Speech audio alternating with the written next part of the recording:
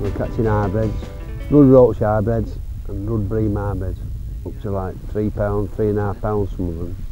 Beautiful fish. When you're fishing these big wild waters, the key is to success is keep feeding all the time. When I'm fishing these sort of lakes, which has got a lot of rocks in them, use a 13-foot rod, and I keep the rod up in the air for a couple of reasons. It fetches the fish off the bottom. Keep reeling it in nice and steady, and they'll come up. But if you don't, these big hybrids, they're banging about, and they'll cut you off on the rocks.